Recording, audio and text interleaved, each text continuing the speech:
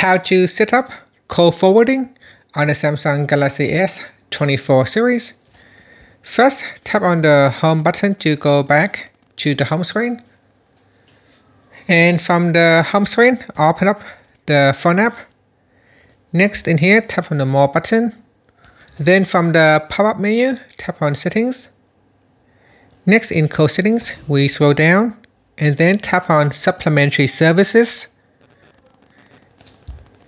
Now wait for a few seconds. Next, tap on call forwarding. And here you have 4 different options. Always forward, forward when busy, forward when unanswered, and forward when unreachable. Just wait for the phone settings to load up from the server. Okay, here I'm going to choose always forward. Then put in the phone number that you want to forward to. Or you can tap on the contact icon, and from the list you can select a contact to forward number to. So here I'm going to select that number, then tap on turn on. And that's it. So this one will always forward the call. Anytime you receive an incoming call, it will immediately forward the call to your selected numbers.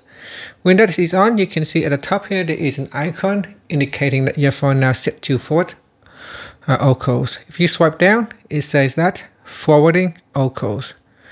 And that's it. That is how you can set call forwarding on the Samsung Galaxy S24 series. So we go down, then tap on supplementary services, and it's in call forwarding. Now you can do the same for when it's busy, unanswered, or unreachable. So tap on one of the options and then set in the number to forward to. At the moment, this one has been set to forward to voicemail. And that's it. Finally, you can tap on the home button to go back to the home screen. Thank you for watching this video. Please like and subscribe to my channel for more videos.